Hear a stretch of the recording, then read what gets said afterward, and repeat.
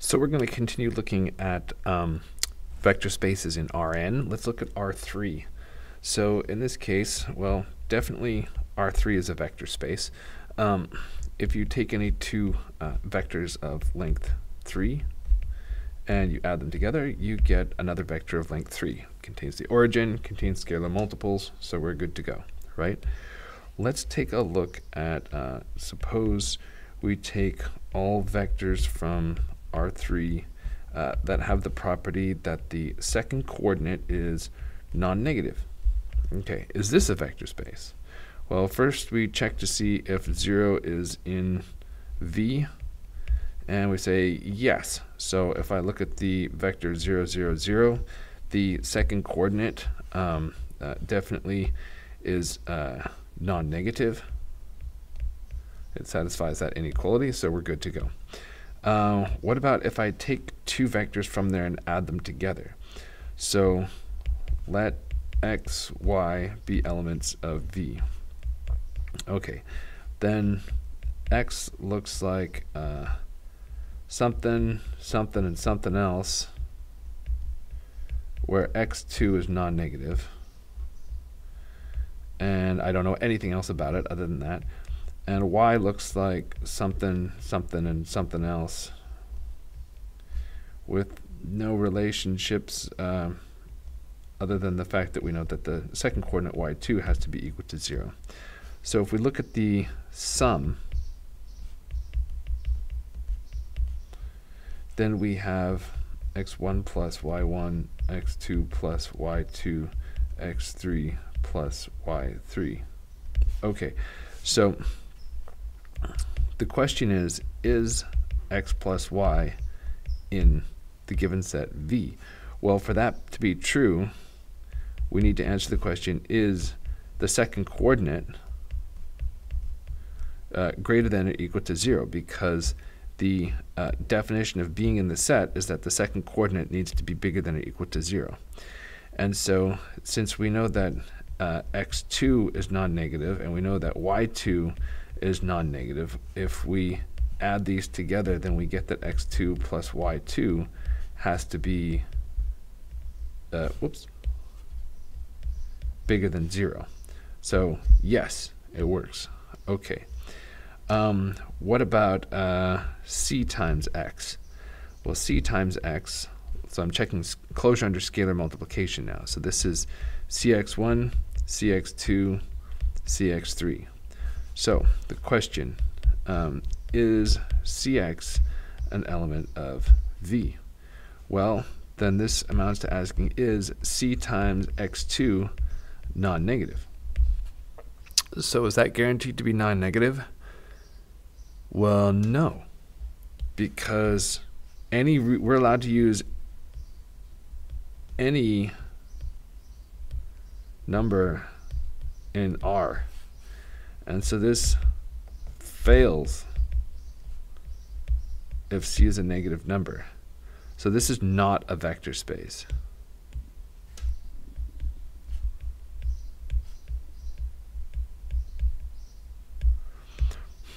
Okay, let's look at some other examples. Suppose I take my favorite vector 1, minus 1, 2. Okay, so I just randomly chose this, and I say let's let U be the collection of all vectors in R3 that have the property that U looks like some scalar multiple of this vector.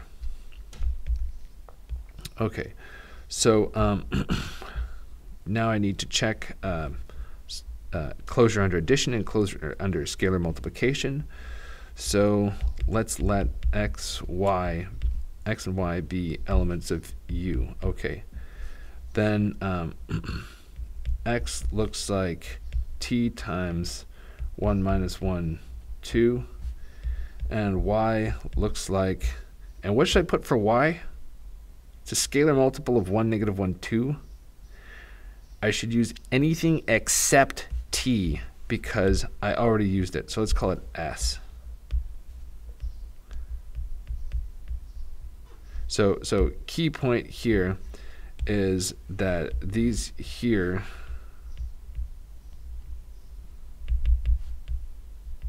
should not be the same.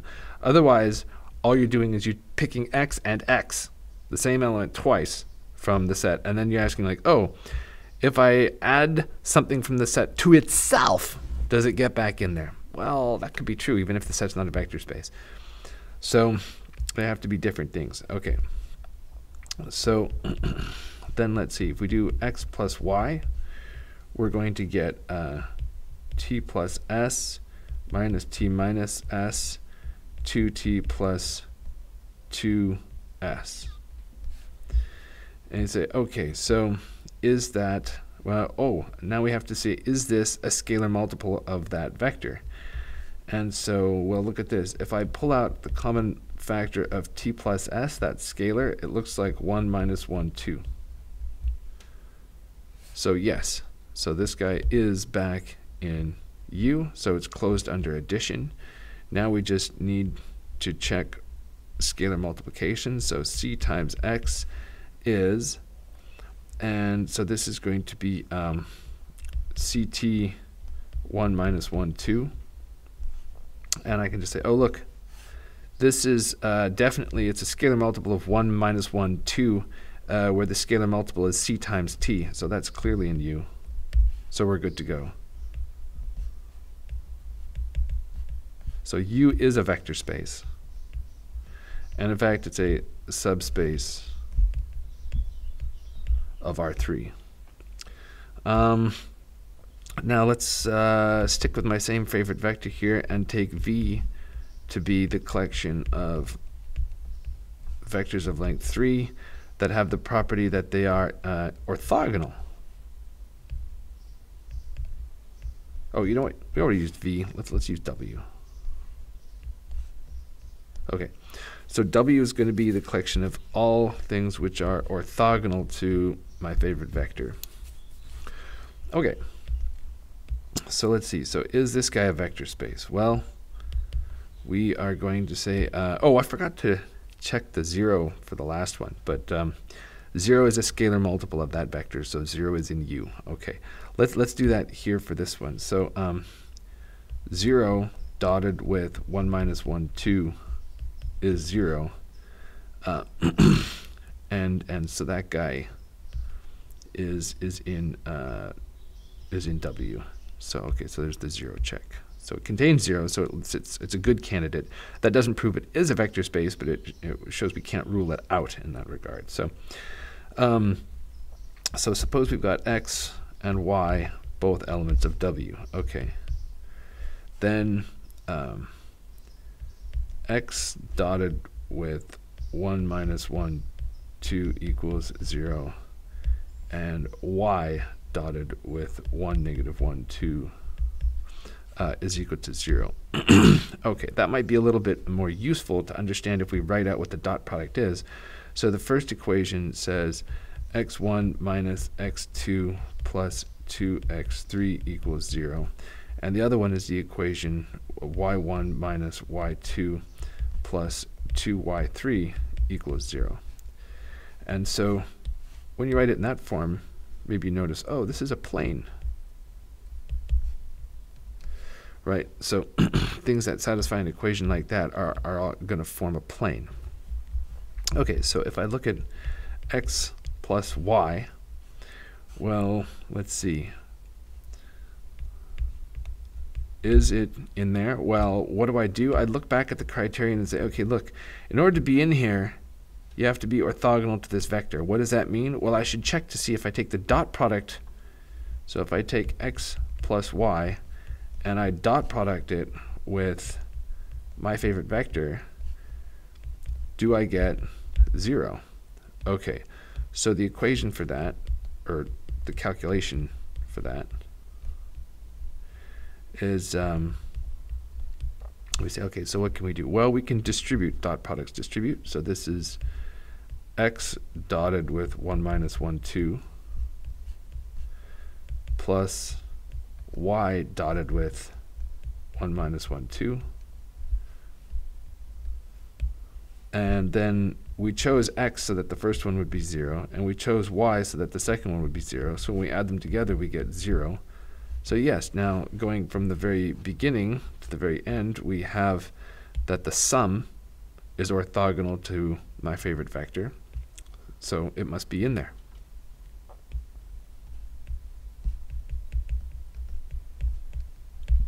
So it's closed under addition. What about scalar multiplication? If we look at Cx, is this guy in here? Well, the question to ask is Cx dotted with my favorite vector equal to 0? And so the calculation for that is we say C times x, and we go ahead and we dot it with 1 minus 1, 2. And notice that I can pull the scalar out because scalars are slippery. Whoops.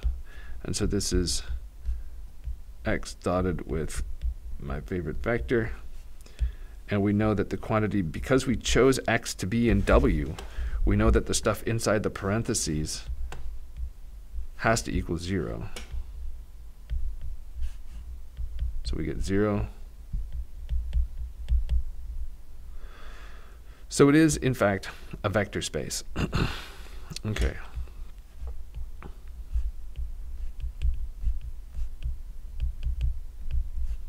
And so, as I pointed out, W is actually a plane.